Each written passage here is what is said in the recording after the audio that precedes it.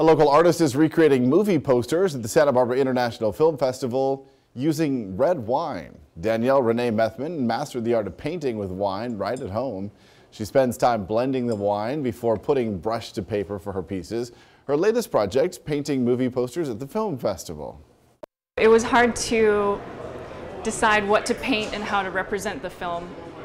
So I didn't want to misrepresent it either. So I decided to just paint the title card as it rolled through the opening of the film.